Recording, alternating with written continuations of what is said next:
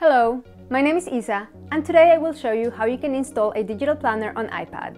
A digital planner is an interactive PDF file that lives on your iPad or other device, such as smartphone or computer, and that must be installed on a note-taking app in order to be able to edit it and decorate it.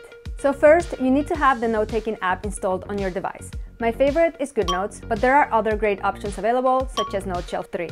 The next thing you need to do, of course, is to obtain the digital planner. You may have purchased it, maybe you made it yourself, and if you'd like to learn how you can do this, make sure to check my video tutorial linked in the description below.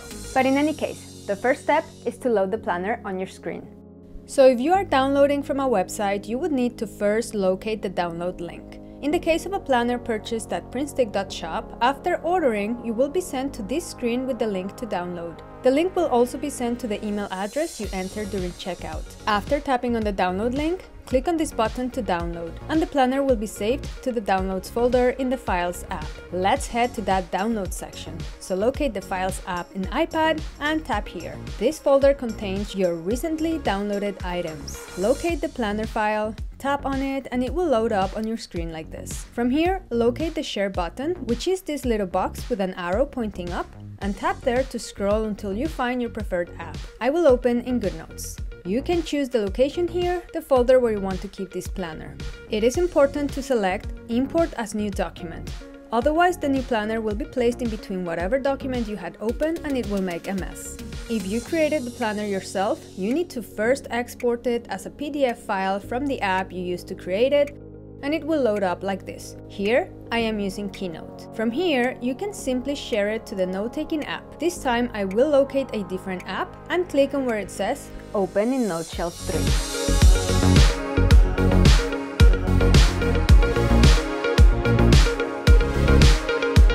If you can't find your app of choice to share the planner, another option there is to first open the note-taking app, find the plus sign or a button to import, then you'll be given the chance to browse through your files where you can find the Downloads folder, and then you'll be able to select the planner to open.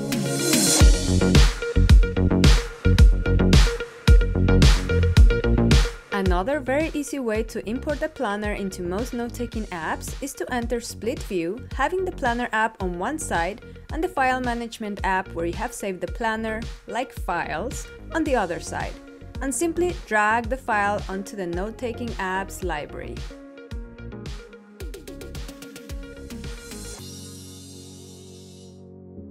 If it's a planner you created yourself, you might want to have it saved as a PDF in case you want to share it with anyone or if you want to use it in a different app.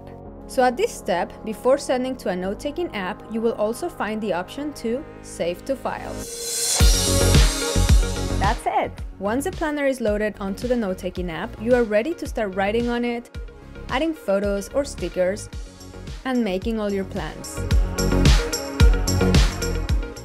If what you are importing is saved as a GoodNotes file, for example, a sticker book, the process will be the same, except you will not be able to see a preview at this screen.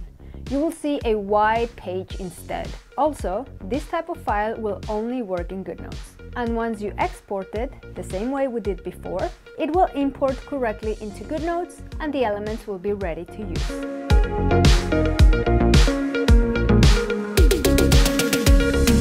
If you find that you are unable to click on any of the buttons or tabs, make sure to have first entered reading mode. You can do so in GoodNotes by tapping on the pen icon at the top here. This will hide the toolbar and will make the buttons or hyperlinks active, so you can just tap to navigate through the pages.